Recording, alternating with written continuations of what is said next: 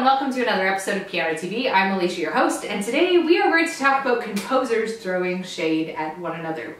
So for those of you who think that classical music is all sunshine and lollipops and like spa music, think again. There is a lot of strong, intense opinions in the classical music landscape, and those strongest opinions tend to be from the composers themselves. So without further ado, let's get into it. Let's start with Wagner, shall we? He probably wins the award for most frequently shaded. Bizet on Wagner. He is endowed with such insolent conceit that criticism cannot touch his heart, admitting that he has a heart, which I doubt. Robert Schumann on Wagner. He cannot write or think out 4 consecutive bars of beautiful or even of good music. And Robert's wife, Claire Schumann, was not silent on the matter. The most repugnant thing I have ever seen or heard in all my life, basically on a composition that Wagner wrote. Wagner did have his own shade to throw though. He wasn't just sitting around idly, and the shade he was throwing was at Chopin. He said, a composer for one right hand. That's actually pretty mild. Another person who was critical of Chopin was Mendelssohn, who said, a book of mazurkas by Chopin and a few new pieces of his are so mannered that they are hard to stand. Darn you, Chopin, you're being too polite. As with the cycle of life, the cycle of insults is a beautiful thing, and Chopin, of course, had his own opinions about other composers that he gladly expressed. Chopin said of Berlioz that he composes by splashing his pen over the manuscript and leaving the issue to chance. This is where Chopin and Mendelssohn were buds and agreed, because Mendelssohn said about Berlioz, indifferent drivel, mere grunting, shouting and screaming back and forth.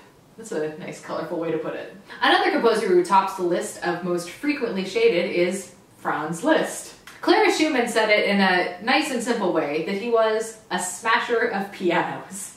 She also did elaborate on it a little bit and said, it's just meaningless noise, not a single healthy idea anymore, everything confused, a clear harmonic progression is not to be found here any longer.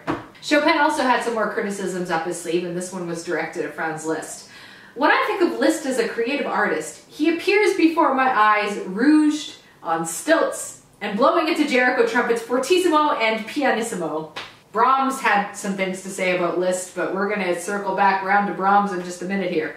He says, the compositions are getting more and more terrible. My fingers often itch to pick an argument and to write anti-Liszt. But Brahms is right up there with Wagner and Liszt in terms of receiving a lot of hate from other composers. Britten on Brahms. I play through all his music every so often to see if I'm right about him. I usually find that I underestimated last time how bad he is.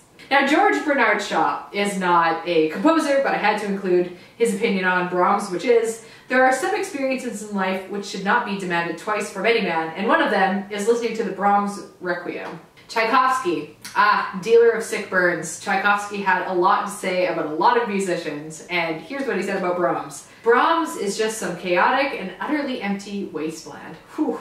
And also, I have played over the music of that scoundrel Brahms. What a giftless bad name here. Tchaikovsky's the only one where we had to edit out a bad name. Tchaikovsky had this to say about Mussorgsky. He likes what is coarse, unpolished, and ugly. On Richard Strauss, he says, such an astounding lack of talent has never before been united to such pretentiousness. Nice. And then Tchaikovsky on Handel. Handel is only 4th rate. He is not even interesting. Tchaikovsky wasn't the only one throwing shade at Handel. Stravinsky also had this to say about Handel's Theodora. It's beautiful and boring. Too many pieces finish too long after they end. And with Stravinsky, we enter into what I like to think of as the trio of hate. It's a beautiful trio formed by Stravinsky, Shostakovich, and Prokofiev. Prokofiev on Stravinsky. Bach on the wrong notes. Stravinsky's rebuttal. Prokofiev was the contrary of a musical thinker. He was, in fact, startlingly naive in matters of musical construction. So then we have Shostakovich, who has to enter the ring, and he says, I'm rather indifferent to Prokofiev's music now and listen to his compositions without any particular pleasure.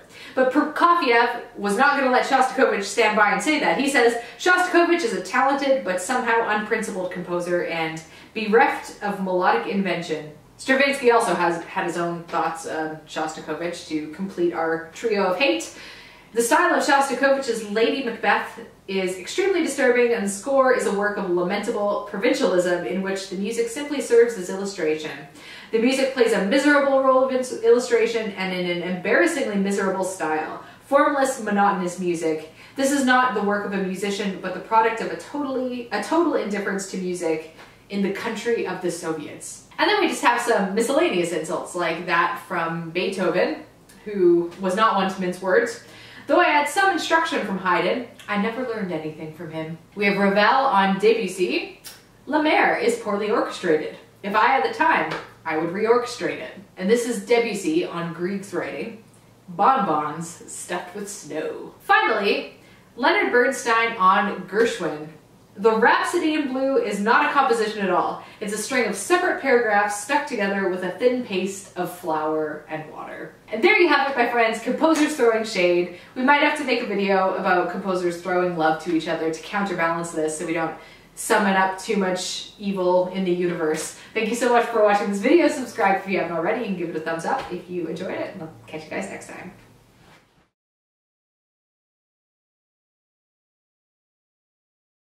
He was, in fact,